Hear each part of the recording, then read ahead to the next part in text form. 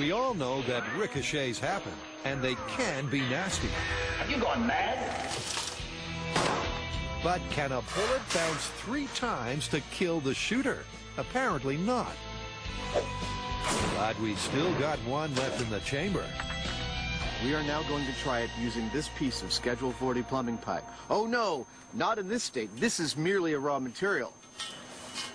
We're gonna bend it. Yeah!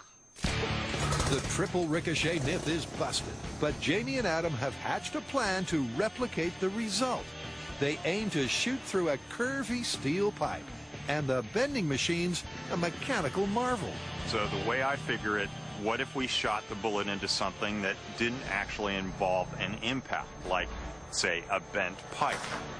It does one thing. And it does it really well. I like that. There we go. Does this remind you of when you used to hunt mastodon? It's like a big macaroni. You really did hunt mastodon. All that remains is for Adam to mount and secure the pipe, while Jamie positions a fat slab of ballistics gel to hopefully catch the bullet.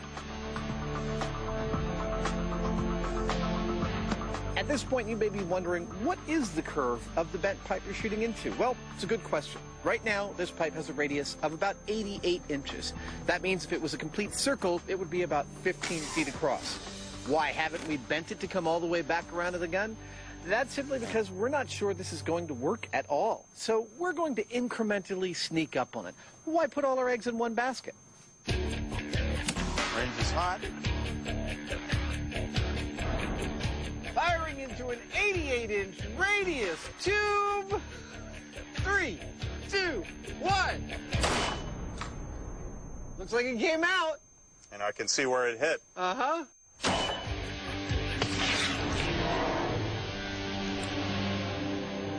Wow, I had no idea it would be so pristine.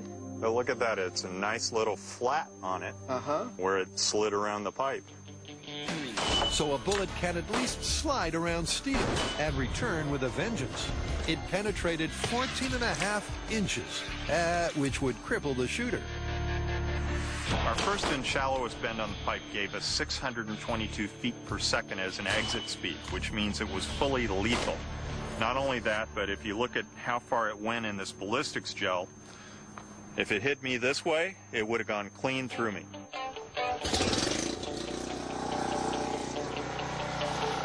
So now to ramp up to a fitting finale, the machines redeployed to give maximum curve for their bending bout. The plan is to wrestle the pipe almost back in a circle. 23-inch radius. That's pretty tight. That's pretty tight. More friction decreases the chance of success, but they're both optimistic. Let's go see how it fits. I think it's going to work. I'm feeling so good about this. In fact, Adam's so fired up, he offers himself as the target. Well, kinda. Range is hot. 46-inch diameter pipe coming all the way back around in 3, 2, 1. Did it go through?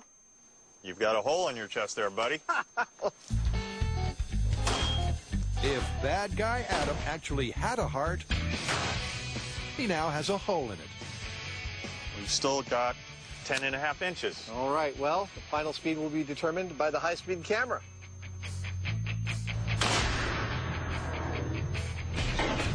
We got a final exit speed, 338 feet per second. Yes. A kill shot. That would be a kill shot. Well, potentially lethal. Nice work. I'm all happy now. There's no doubt it's a stunning result. But we know that the myth has meandered somewhat from its ricochet roots. But what's the takeaway from this myth? Well, we know that people get killed by ricochets. That's not the point. The point is that a bullet bouncing off 3 surfaces, bing, bing, bing, and killing someone is totally busted. On the new series Motor City Motors, Detroit's most innovative designers and builders are put to the test again. Next, the boys are paving the way for Detroit's smooth comeback. We want to do pothole filler. That's a cool idea, man. Serving up asphalt to go 15 inches of pure fury. in the back of a tricked-out Suburban. Doesn't seem safe at all. Everybody steer clear of this side of the car. Come on, kill it. Damn, son. Motor City Motors, coming up next. It's all new on Discovery.